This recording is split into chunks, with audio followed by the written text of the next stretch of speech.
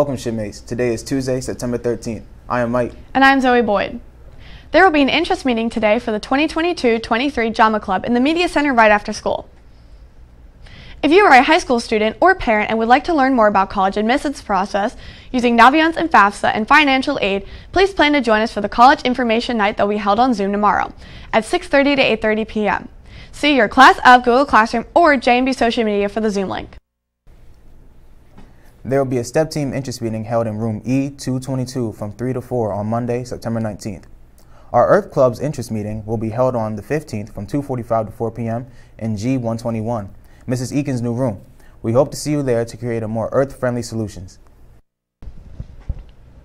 Homecoming week is just around the corner. Homecoming Spirit Week is Sunday, September 25th to Saturday, October 1st. The homecoming dance will be held on Saturday, October 1st. More information soon to follow. Attention freshmen, the Student Government Association is looking for leaders for the class of 2026. See your Class of 2026 Google Classroom for upcoming information on officer elections. Today, Science Olympiad will have an interest meeting in Ms. Eakin's room G121. If you're interested in STEM-related careers and love math and science, come drop by from 3 to 4.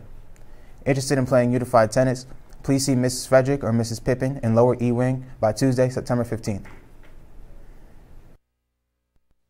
I just wanted to take this time to remind you that possession of any firearm, other weapon, or look-alike weapon, such as a pellet gun, BB gun, water gun, or a water pellet gun, by a student on school property, including vehicles parked on our school property, is strictly forbidden. The school system's prohibition on carrying or possessing a weapon on school property applies to loaded or unloaded weapons.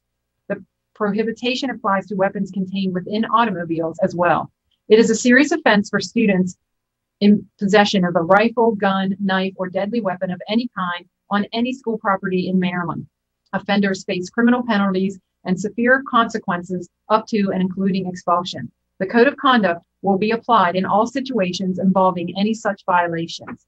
Thank you. And that's all we have for you today, JMB. Have a great day, JMB.